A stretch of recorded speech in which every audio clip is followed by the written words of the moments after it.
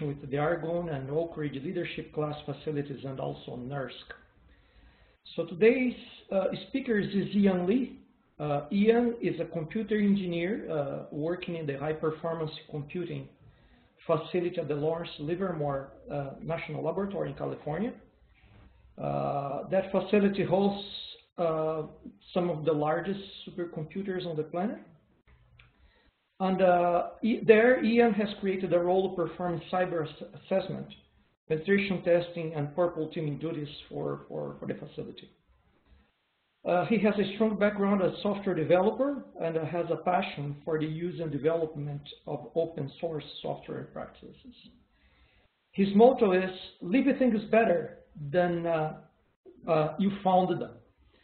And with that, Ian, please take the stage. Thank you, Osni.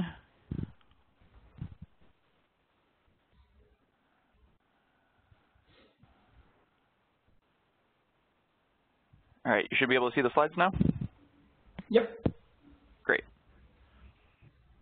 So hello, everyone. My name's Ian Lee. I'm a computer engineer out here at Lawrence Livermore National Laboratory. For those of you that aren't familiar with the DOE complex as well, we sit out here in the Bay Area of California. So we're in the eastern part, just east of San Francisco, about 50 miles east. And we sit on an approximately 1 square mile patch of land. It used to be a Air Force a naval air station back in the early 40s and into the 50s before it became the site for Lawrence Livermore National Laboratory. Actually, just to the bottom left of this image, you can see the Sandia, California location as well. So Lawrence Livermore is one of 17 U.S. Department of Energy national laboratories scattered across the country. Specifically, we're a portion of the 3 labs known as the Tri-Labs, which consist of Lawrence Livermore, Sandia, and Los Alamos National Laboratories. So Los Alamos National Laboratory got its start back in the Manhattan Project during World War II, and later was sort of the counterpoint of Lawrence Livermore was created to really be a challenging force for Los Alamos. The idea was we wanted to have a counterpart to just the one national laboratory in order to push the research and development further than if there was only a single site doing work. More recently, the part you actually may have seen of Lawrence Livermore is we actually appeared in the movie Star Trek Into Darkness in 2013. So if you have seen that movie, when they're in the engineering room, which is what this picture is of, or towards the end of the movie when they're actually inside the warp core, those scenes were actually filmed here on site at Lawrence Livermore in the National Ignition Facility. Now, like any large organization, we have about 7,000 employees here at Lawrence Livermore. We end up with a lot of silos. And so what had happened over the years was various different software groups all across the laboratory were developing software. Much of it was internal, focused on physics applications or engineering applications or other computer science problems, a lot of software development here in my part of the organization, which is Livermore Computing, where the high-performance computers sit. And there wasn't always a consistent vision of how to deal with that software, how to make it available for those pieces of software and those applications that should be. Much of the work that we do does not get released to the public, but a lot of it does. We have a long history of releasing software that actually goes back into the 90s, where Lawrence Livermore has been putting out open source software to the public. Now, historically, this was tarballs put or other archive files like a zip file on a website, on an LLNL website. But occasionally, as different services became available, code moved into SVN and may have gotten hosted on SourceForge. That service is still around. Other services, as they came online, as Git was invented in the mid-2000s, and then GitHub was created. There was also Google Code, which also hosted Git repositories for a while. That service has now had code posted to it and actually now gone away. Google has stopped supporting it, and it just sits there as a read-only view of what was there. So there's been a variety of services, and there was never really a consolidated, really coordinated effort to try and put all the software together and put a common view on them. So what we have done this software that's been developed traces back over the last 60 years. So Lawrence Livermore has been involved in software development and some of the pioneering computer work for 6 decades now. This has gone up through the mainframe environments and doing 3D physics simulations. That a lot of that work still continues. There's also now more and more climate modeling, more machine learning work is coming online, and a lot of big data, big science, big analytic problems happening on Lawrence Livermore systems. Today, in our history, as of this year, we've had actually 3 out of the 16 #1 systems over the last 20 years have been Lawrence Livermore systems hosted here. So we had ASCII White in the early 2000s, Blue Gene L in the mid-2000s, and then Sequoia made the list in June of 2012. Our latest system, which is Sierra, is in the process of being accepted. This is going to be about, I believe it's on the top 500 list, as about a 75 petaflop computer. And this actually debuted in the top 500 list last month in June at number 3, shortly behind the new system Summit, which is at Oak Ridge National Laboratory. And I'll pause to see if there's any questions real quick. Doesn't look like there have been any, so I'll go ahead and move on.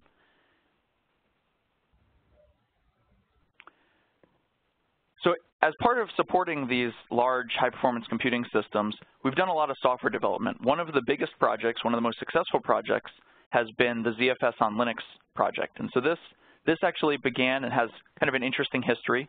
It started as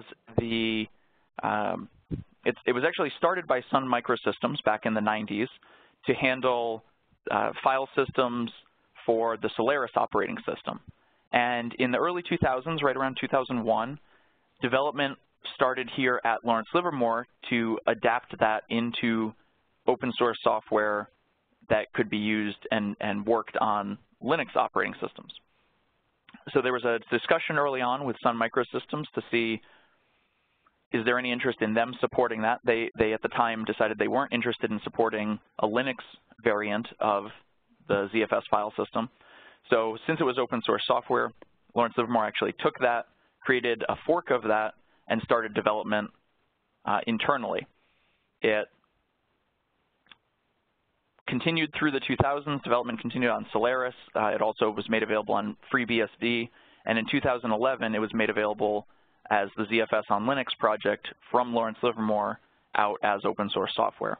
And that was developed here at our site to support the large file systems that we have. Currently, we have, I think it's a little more than 10 file systems now that support over 100 petabytes worth of total storage.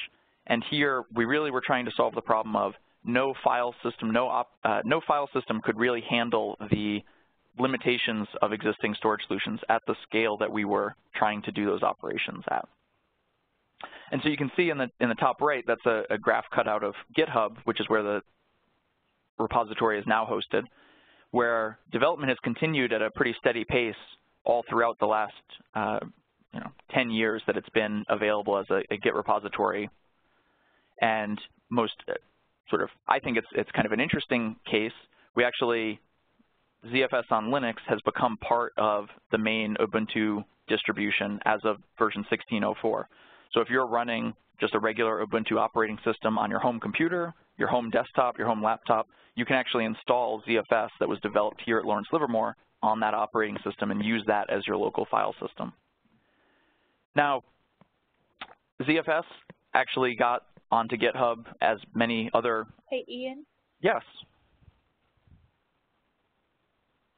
Yes, Ashley. Sorry, I was getting some interference on my end, but it went away, so keep going. I'm sorry to bug you. Okay, no problem. So ZFS has been on GitHub for quite a while now, since 2011. I believe it first showed up on GitHub. And that actually predates a lot of the work that we did here at Lawrence Livermore to centralize and standardize where we were hosting our repositories. So as I kind of laid out earlier, up until about 2015, we actually had various repositories, and it was really up to each individual developer to figure out where was the best place to host their code, be it SourceForge, Google Code, an archive file on a website or what have you. So ZFS actually had a long history. They've done things like created a very active issue tracker and collaborator environment. It's one of the most active, most starred, so the most liked GitHub projects that Lawrence Livermore has. It's actually the #1 that Lawrence Livermore has.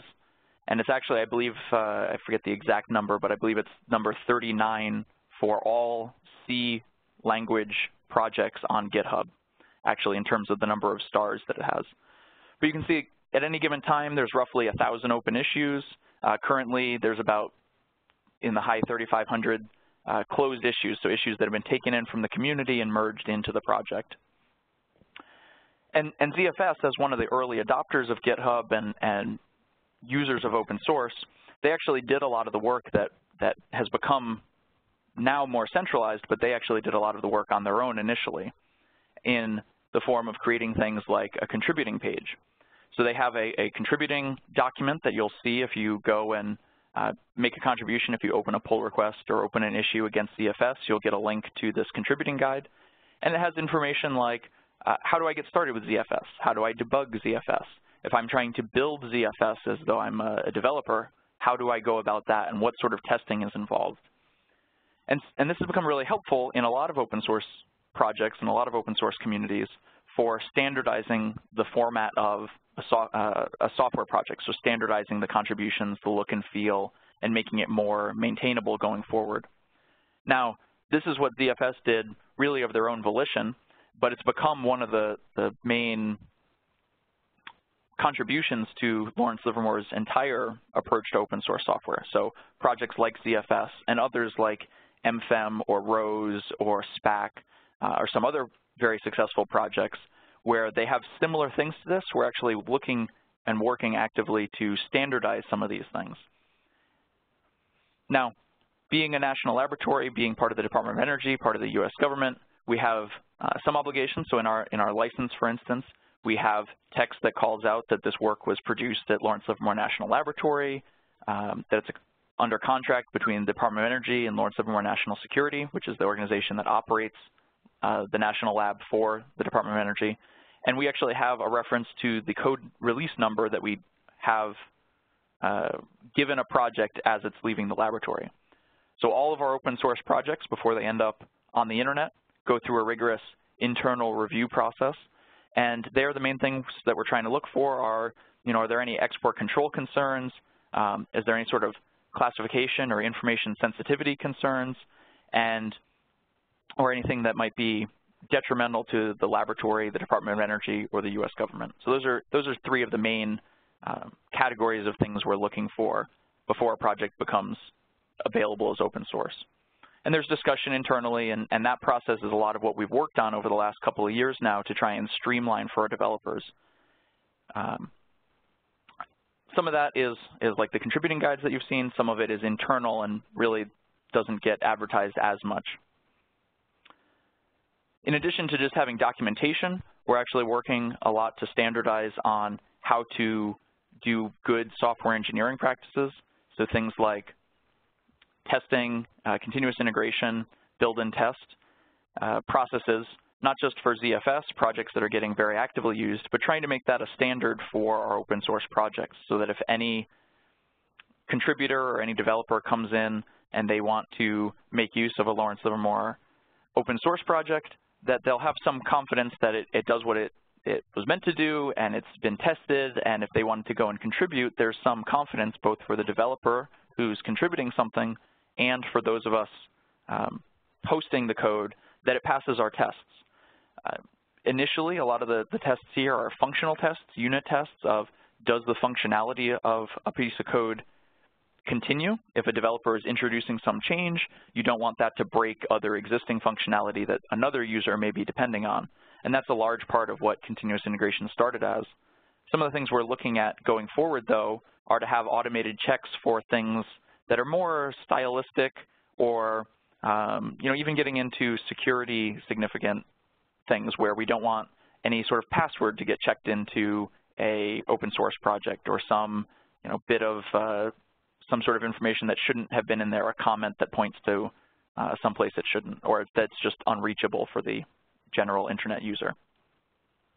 And so these tests and building them up is a lot of what we've done recently to build up and standardize. So we're actually working closely with the Office of Science and Technical Information, OSTE, out of Tennessee, which is the component of the Department of Energy which actually handles the making available of all the science and technical information developed by the Department of Energy. So after we release a project, it'll actually go out and be made available at OSTE as sort of the record keeper for a given project. And I'll have a little bit more to say about that later on.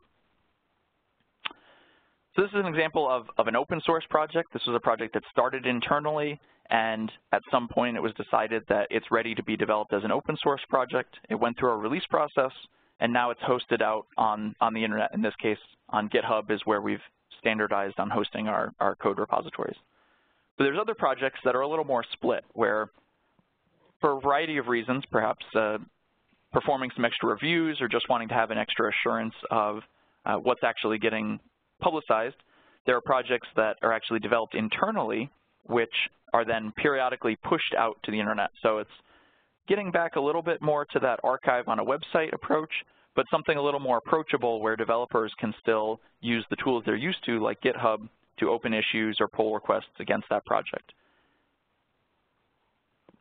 And so one such example of that is the Hyper project, which is a sparse linear systems solver. And this is a project that the primary development lives actually internally on our internal Bitbucket hosting platform, and then is periodically pushed out into GitHub. And you can see there are still issues that get opened. Pull requests are still welcomed. They just get pulled into the internal version and then become available on the next time a release is pushed out to the GitHub copy of the repository. And over time, it may be that as the comfort level increases, that we might move some of the projects, more of the projects out where the active development is happening on GitHub. But for right now, there are some projects that want to have that split.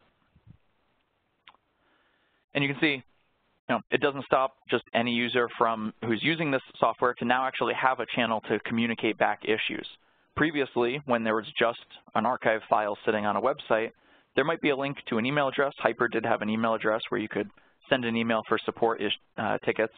But here, since we have the project available as a GitHub repository, users are able to open issues, have an actual discussion, link to the code, and do various things like that that a lot of developers have come to really rely on by the tools that GitHub provides. I'll take a second to pause there. Looks like there's still no more questions.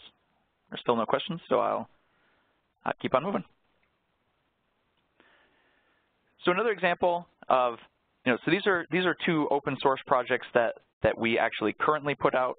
There's many other examples. You'll see in a minute there's over 400 open source projects that Lawrence Livermore produces. But we're also consumers of open source projects. And so, for instance, we have a project called Aries, which is developed here, and it actually has many dependencies as part of it. And so here you can see there's actually many components, some of which you might recognize the name of, and actually about half of them, maybe a little over half, are actually open source projects. So not only are we not only are we producing open source projects, but we're actually consuming them into our internal projects. And we contribute back to a lot of these projects as well. The Python project in particular is one that I contribute to. You can see that some of these, like Hyper and Samurai, are actually projects that we, Lawrence Livermore, produce and then turn around and consume the open source version of. And then there's other projects that we pull in as well that get developed internally. So I mentioned we have over 400 projects. A couple of years ago, we decided, what if we could put all those various projects, currently there's a couple of different organizations on GitHub that are in use, what if we could put them all together? And so what we did was actually create a software portal that did exactly that. So if you go to software.llnl.gov, you can actually see a page that will show you all of the open source projects that we currently have. You can see ZFS, as I mentioned earlier, is currently the most popular based on stars on GitHub. SPAC is currently number 2 and growing rapidly. And then there's other projects other repositories out of the ZFS on Linux project, the MFEM project. Rose is in the top, number 7 there. and the list goes down from there. And you can actually filter if you have a keyword that you're interested in, let's say Python, you can put that into the filter bar at the top and find projects that if you wanted to come and contribute to a Lawrence Livermore project, you could. Now, like any good open source project, any open source minded person, this website here is actually generated using Jekyll and GitHub Pages. We actually host the site on our own servers, but the content of this, the actual source code for this site is available as a GitHub Pages site. So it itself is one of the LLNL GitHub organizations. And one of the nice things there is we were actually able to model it after other GitHub Pages sites. So this particular format and this particular view of this information is based on the Microsoft, Netflix, Twitter, and various other GitHub Pages examples that were in GitHub's showcase for GitHub Pages sites. And so we were actually able to use those to pull in content and pull in different ideas and see how other projects have worked with this. We've also added a lot of information. So if you see in the top right, there's an Explore link you can click on. If you click on that, you'll end up with several graphs that try and dive into the software repository data. So for instance, we have our open source presence graph. So this is trying to recognize for the projects that we have on GitHub currently, again, about 450 or so, how many of those, or rather, for each of those, when was the first commit of that project, and when did it first show up on GitHub? So you can see, tracking back that green line, that actually shortly after GitHub was founded in 2008 is when we had our first projects moving onto GitHub, and there's projects that have been there ever since. Furthermore, we have projects that are currently hosted on github.com that began their life as development projects back in as early as 1994 is that dot all the way to the far left. Long before GitHub was founded or even Git was created in 2005. And so you can see in a lot of these cases you'll have seen, if you look at the history, that a project was developed maybe just as files on disk originally. Then it moved into maybe CVS, then maybe it got migrated forward to SVN, and then later got migrated into a Git repository that now lives on GitHub. But by combining all these projects into one place, or at least starting to organize them in a common platform into a common organization, we're able to, in the future, if GitHub is ever replaced by something else, we'll be able to pick up these projects and move them to a new platform in a much more easier fashion than having to go hunt around the internet for them all. Additionally, you can see that since we've begun, work in earnest to develop our software portal, develop our open source practices, and really drive that conversation both externally with our collaborators as well as internally with our developers and our senior management, you can see that over the last 8 years or so, and in particular over the last 3 or 4 years, we've seen a steady increase in the rate of new projects going out on GitHub. And additionally, more and more projects are getting released as open source earlier in their lifetimes. So projects are staying internally developed for much shorter periods of time than they once were. And a lot of that has to do with these platforms and these resources that are available. So not only do we have a volume of projects, but we actually also have many organization members. So the LLNL, github.com/LLNL organization is our primary GitHub organization. There are several others that exist for either historical or a few other reasons, such as the ZFS on Linux project, the ZFS on Linux organization, the MFEM organization, the SPAC organization, and so forth. We pull all those together for the software portal, but if we look at those different repositories and our organization, we actually have about 180 organization members in our LLNL organization. And so these are LLNL employees who are members of our GitHub organization. Of them, 53% of those individuals, of those users in our organization, contribute out to some non-LLNL owned organization, open source project. So we're actually pulling a lot of this data from the GitHub APIs to generate these graphs and to generate these views on this exploration page. And you can dive into them and see how they work through the source code for that llnl.github.io repository in our GitHub organization. So 53% of our organization members contribute externally. Additionally, of the 432 at the time of this screenshot GitHub organizations we had, 75% of them have an external contributor. So it's not, it's the minority of projects that are only developed by LLNL employees.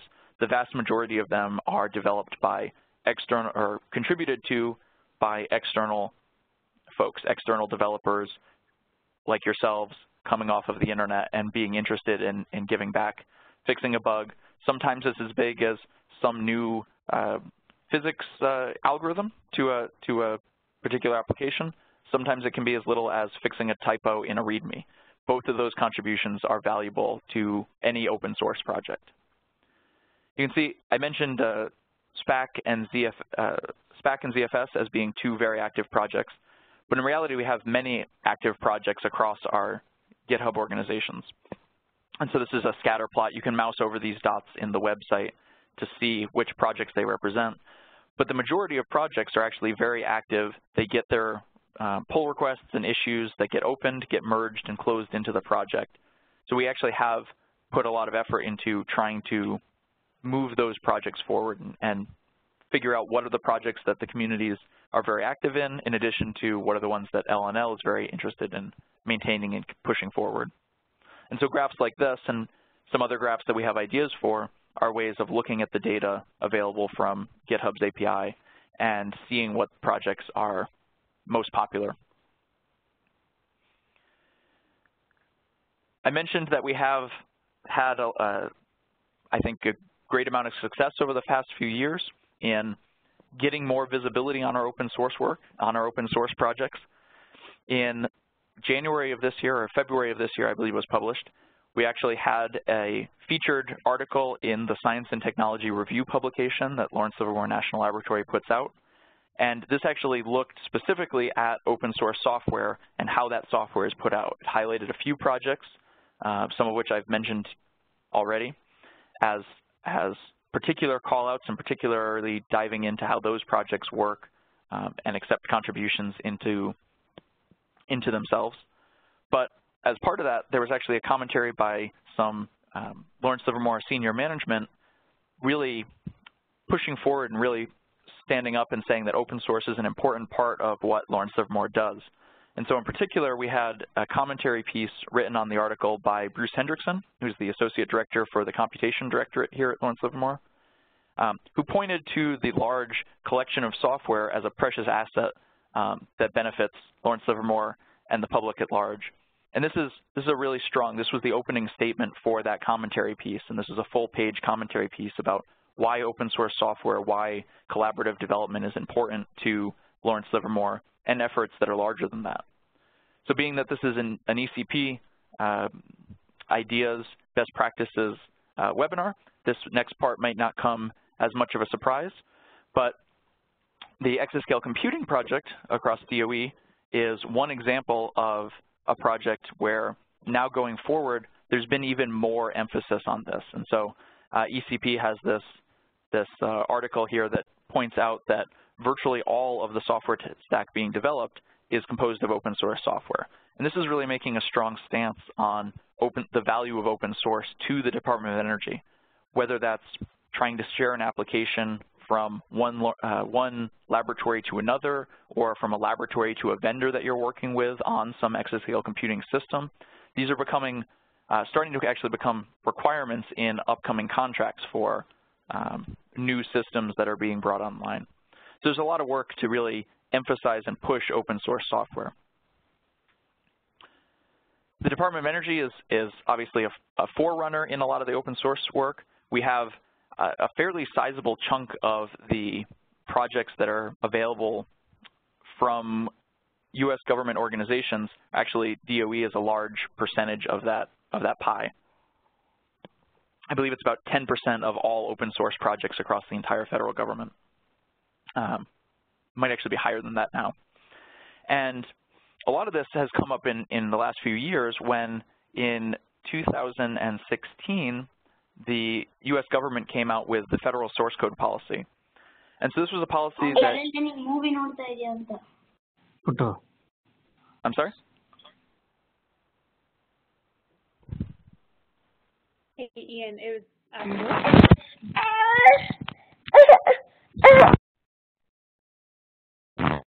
Hello?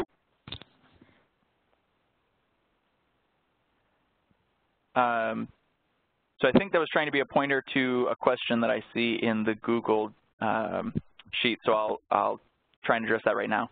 So the question is, since moving ZFS to GitHub, what portion of development comes from GitHub users at large, and what portion other DOE labs versus the LLNL manpower? So that's a good question. A lot of the development is maintained and centralized here at Lawrence Livermore, but there are many contributions that come from externally. So if you go into the ZFS on Linux GitHub project, and I can put a link to this in the GitHub, in the Google sheet later. But if you go in there, you can actually see a graph of the contributions from various different people over time, and so you can actually see who actually is contributing the most to that project. Now you'll see the #1 contributor is a Livermore developer by the name of Brian Bellendorf. He is the lead developer for ZFS on Linux, and he's the main one that pulls in pull requests from the outside of Lawrence Livermore. But if you actually look through some of the other contributors there, you'll be able to see who all else is contributing to the project and where they're coming from. So I can address that question a little more in the Google Doc and provide the links there afterwards.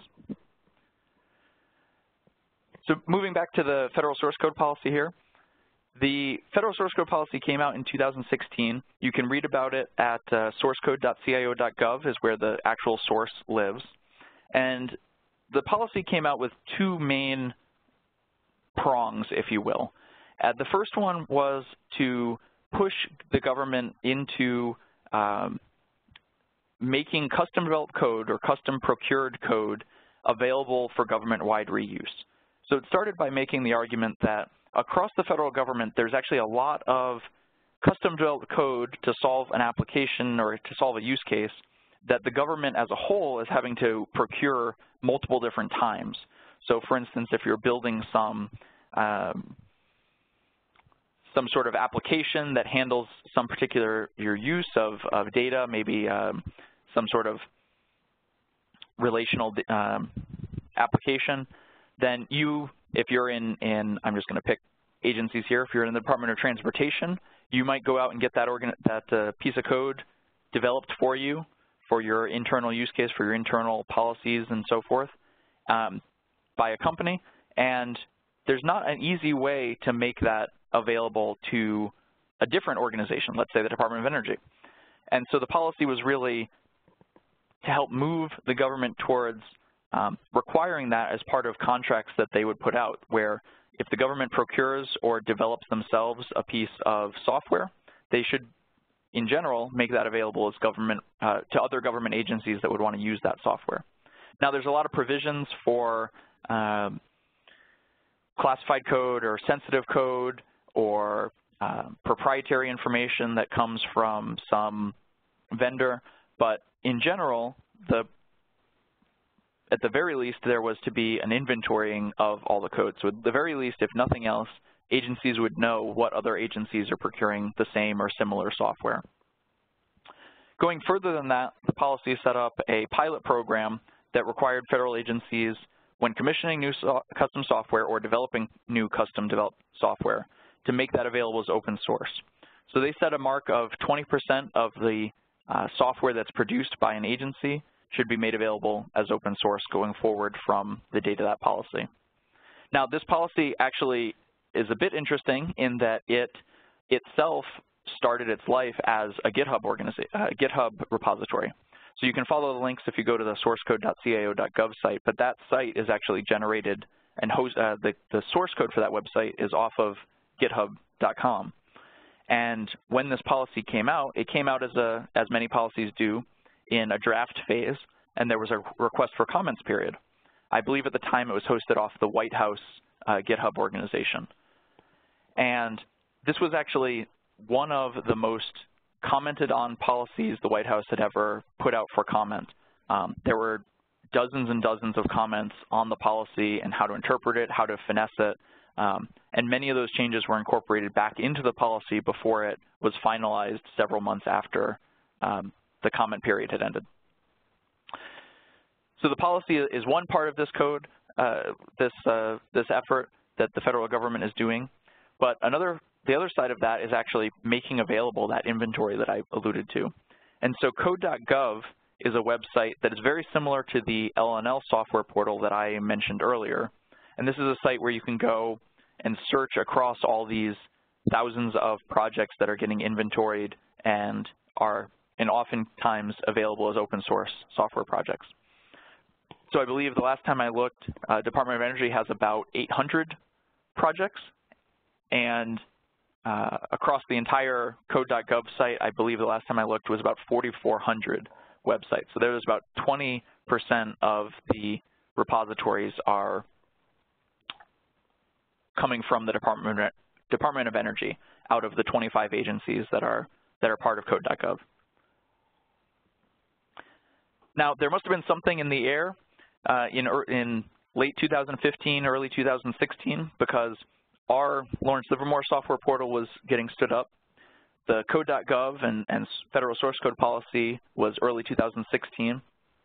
But around the same time, actually, the Department of Energy, OSTI, who I mentioned earlier, were in development of a similar application to provide an inventory and a way to search through the Department of Energy open source projects and released software projects.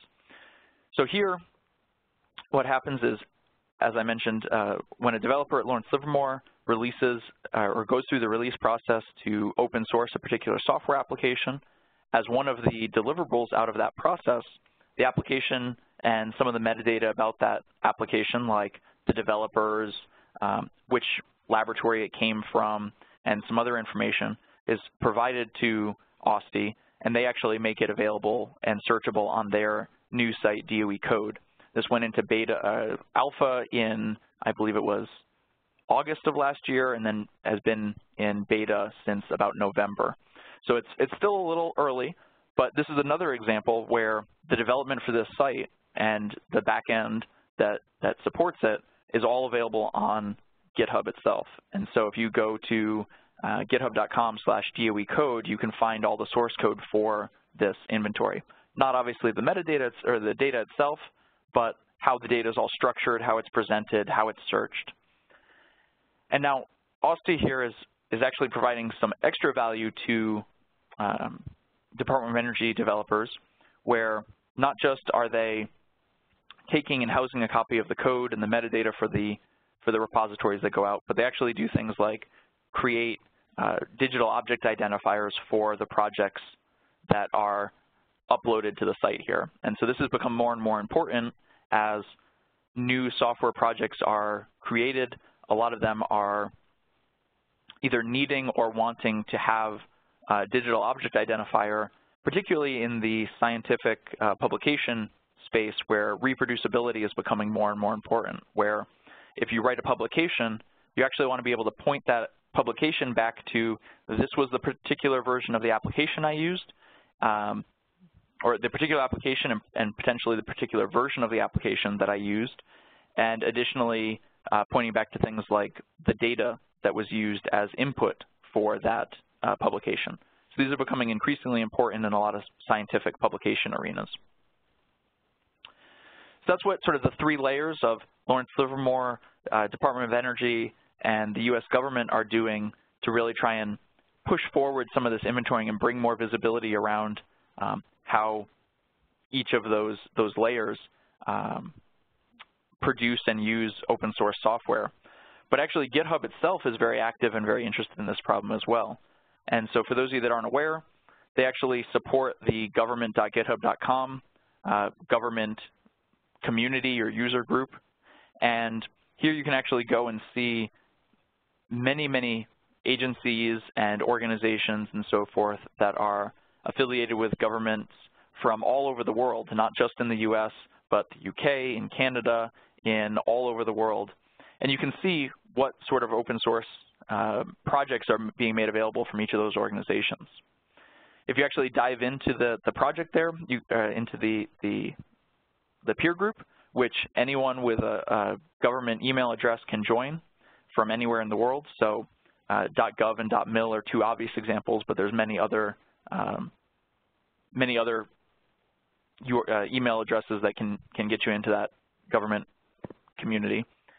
If you dive into the data, what you'll find is there's actually, according to this peer group, there are 252 organizations on GitHub that are associated with the U.S. government, out of several more hundred that are associated with other governments as well.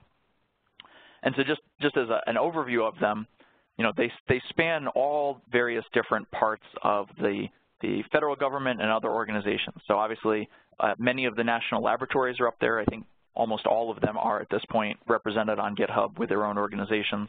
There's also organizations like I mentioned, the White House has a GitHub organization. NASA has a GitHub organization. They have what I think is still one of the most intriguing open source projects that I've come across, which is actually the source code for the Apollo 11 flight controller that you can actually find and look at on GitHub. But beyond even just those organizations, there's others that you wouldn't even necessarily expect that have found open source to be the way that they want and need to do their development. And so, for instance, the National Geospatial Intelligence Agency, the National Security Agency, and U.S. Department of Homeland Security all have GitHub organizations and have their own contributing guides and their own documentation. So while we might not yet have a full Department of Energy comprehensive how to handle open source, you know, all how to contribute to it, how to license it, how to answer all these questions, various other organizations do have those answers. And so as we've built up our policies, we're actually working on combining them all together and trying to learn from each other's experiences.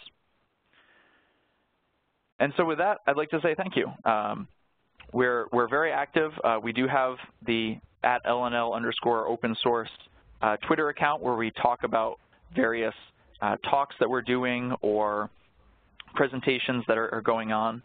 And a lot of this work is ongoing. Many of these, you know, there's 400 and close to 450 open source projects. If you're interested in joining contributing to one of these projects, many of them are very welcoming of contributions, and we'd love to have you. If you have any questions, feel free to send me an email anytime. And with that, I'll turn it over to Ashley and Osni, and I see we have some questions coming in on the Google Doc. Yeah, Ian, there are definitely 2 questions there, and I encourage anyone else at this time to add others as well. Yeah, let's see. So I talked a little bit about the ZFS on GitHub. Like I said, I'll go in and add more information about or more links to that shortly after the call. What was involved in obtaining pre-GitHub history of projects? So that's an interesting one. There's a couple of different scenarios. One was we had projects that were just being developed and periodically would get tarred up or archived up into version 1, version 2, version 3, and that was really all the history that there was. The files just sat on a hard drive somewhere and periodically got tarred up into these archives. Oftentimes those archives then got published to places like the Computation website or other LLNL organization websites. And so in those cases, what we did was actually to take those archive files and create a new Git repository out of them. So we actually untarred the archive from version 1, created a Git commit out of that, did the same thing with the version 2, created that as the next commit, and actually created a Git history out of those that we then pushed to GitHub. Other projects are a slightly different scenario. They may have started as some other version control system. Actually, a lot of the projects that we dealt with came from SVN. And so there was an SVN history, so there was some version control history for a project. And there's actually many blog articles where you can see kind of how to go through the process of converting from an SVN repository and migrating all that history and all the changes into a Git history. And I can provide a link to that if anyone's having that particular problem. But those are two of the main scenarios that we had. Either there was version control and we had to migrate it into Git and then publish it on GitHub, or there was no version control at all and we had to sort of make that. Sometimes, occasionally, we made the decision to just take the current version of the code, call that good enough, and just start a new Git repository there. That's sort of the third special case. So question, what kind of security background checks are required for LLNL collaborators? So I'm assuming this is collaborators or contributors to an LLNL open source project. In that case, there is no security background check.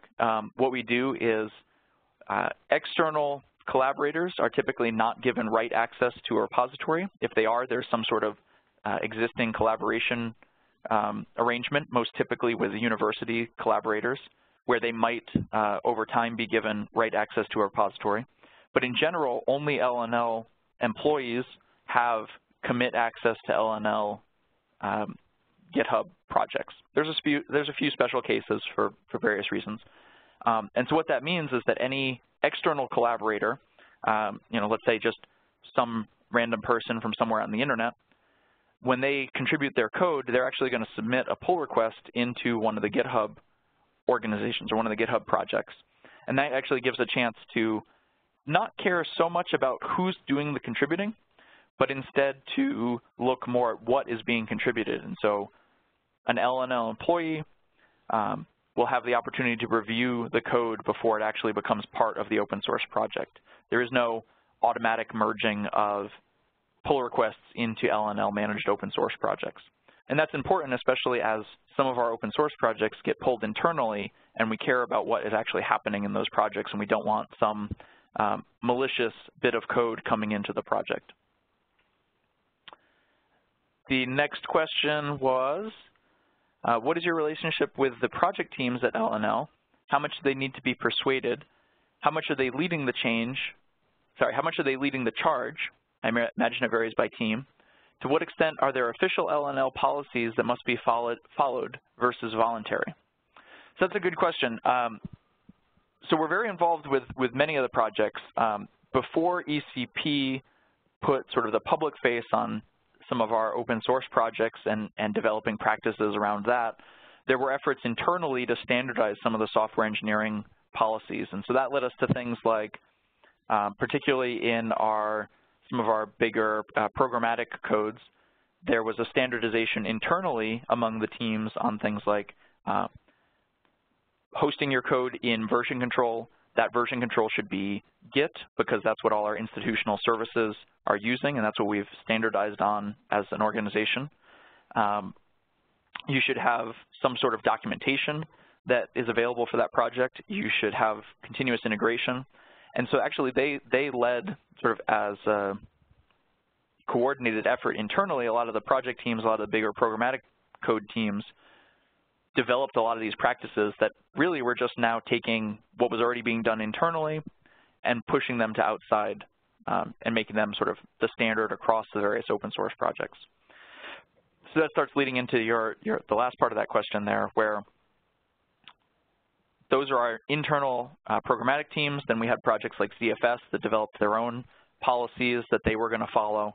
And we're trying to be fairly flexible. I don't believe there's a great one-size-fits-all approach for all projects. Not all software projects are created equal. Not all of them require the same amount of rigor.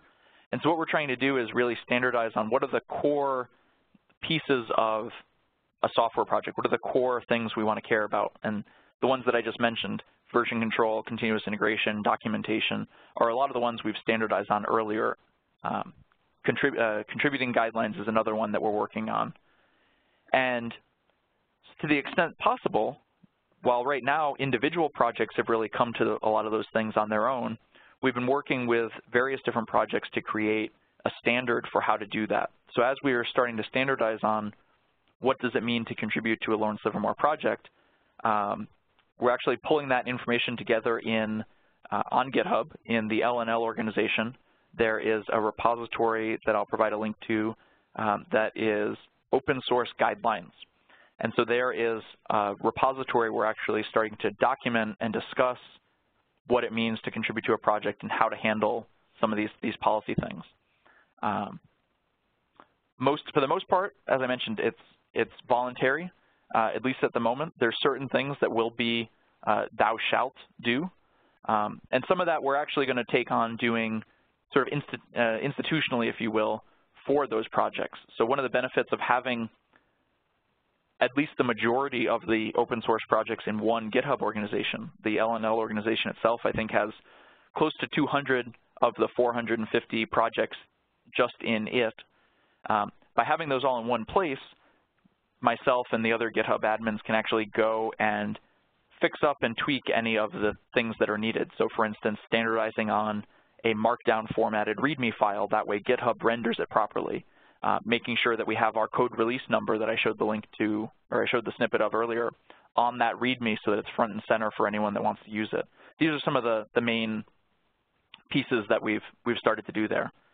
That open source, the open source guidelines repository that I mentioned, there's actually some work to, some discussion that's begun this year to make that not just the Lawrence Livermore repository and maintain it at that level, but instead to actually promote it up to the OSTI level. So there's some discussion around should that become, to the extent possible, to the extent that it's universal across DOE, can we have those guidelines be at maybe hosted in the DOECode GitHub organization. And this is something that various other federal agencies have done as well. So 18F and GSA, which are, well, 18F is a child organization of GSA. They actually have a best practices and or an open source policies repository where they do something very similar. And we're really just trying to follow that model that a lot of the other government agencies are starting to do. And then it looks like the last question at the moment is, what are Ian's key 2 or 3 biggest advice, guidance to other labs moving in these directions?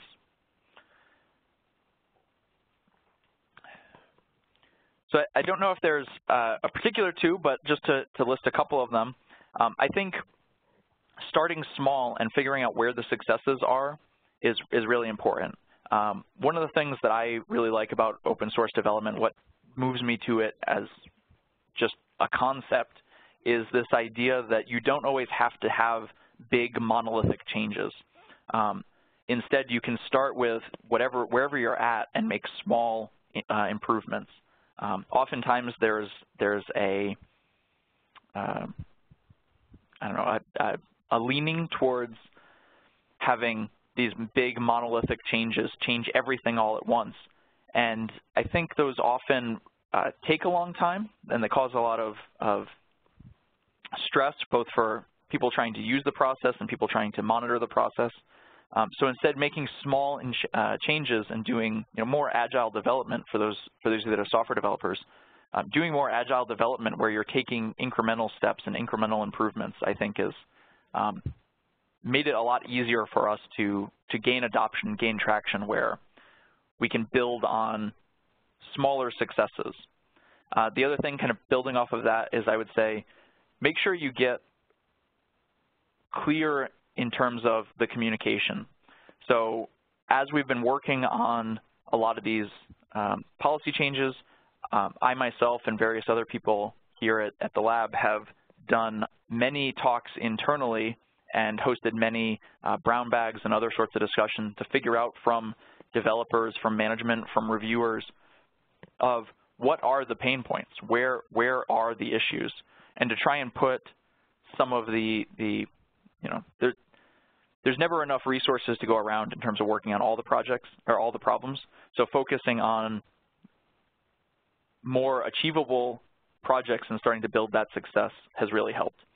So for instance, one of the things where we started with this was, okay, we've been, as a laboratory, not just Livermore Computing, but all of Lawrence Livermore has been releasing open source software for 20 years now. Where are all those projects? Can we actually find them? We had some records for where those projects had lived, but sometimes a developer had put something out in one place and then later migrated it to another place. One example might be I put it on SourceForge initially, and then I moved it to GitHub, but that record never necessarily got updated. So one of the first things we did was just trying to go find all of the GitHub projects, all of the open source projects all across the internet and trying to pull them together into one place. And that's how we ended up spiking rather quickly early on in terms of the number of projects that were added to GitHub. They moved, sometimes they were just, okay, well, it was on Google Code, now we're going to push it to GitHub. Very minimal effort, but it starts to bring that effort and bring that mind share to a common place. From there, we ended up working on things like trying to standardize how the READMEs look. So if a developer comes across one Lawrence Livermore project and then goes to another Lawrence Livermore open source project, they'll feel some consistency. There'll be some context in terms of how things are structured. And then we've just kept working with developers as new projects are moving out and getting released as open source software. We've pushed those out and incorporated in any of the issues and any of the sort of lingering issues into our iterative process of improving as we went forward. So I guess that's kind of the one biggest piece of advice is start small and just keep building at it, keep at it. I think both internally, the developers at the national labs, and really across the entire federal government, if you talk to a lot of the software developers, this is the direction they want to move. And what we need to do is work on making it easier for that to happen and making sure that whatever concerns we have about scanning, reviewing, making sure that things are recorded in the right way, that we build processes around trying to automate that as much as possible and trying to move it away from being a manual process. But if you talk to a lot of your developers, I suspect you'll find that A, they want to use open source software, and B, they want to be able to make that open source software available. One of the analogies that I've heard for a lot of software developers, so software engineers, is a GitHub profile. So for instance, if you look at my GitHub profile, you see all the LLNL organizations I contribute to and all the other open source projects I contribute to. That becomes what for sort of a more traditional researcher writing papers is their CV, right? If you're making publications, you put them on your CV as I produce these publications. If you're a software developer in 2018, most often that is, I'm a software developer, I've contributed to these projects. And that's been really helpful both externally for bringing people in, where we can actually see real examples of their software development practices, but then also for motivating people internally that there's visibility of what they're doing. It doesn't just sit internally at the laboratory, only seen by the people in here. So with that, I'll pause and see if there are any other questions. I think that's it for the Google Doc. Ashley or Osni, if you had any other questions. Nope, that's all that's in WebEx and the Google Doc. Thank you for answering all of those, Ian. Sure. So thank you, Ian. Yes, I would like to thank everybody for participating. And with that, I also would like to announce the next webinar in the series, which is going to be in about 3 weeks. And the speaker will be from the Software Sustainability Institute, Neil Chu Hong. We'll talk about software sustainability, lessons learned from different disciplines. Thank you all.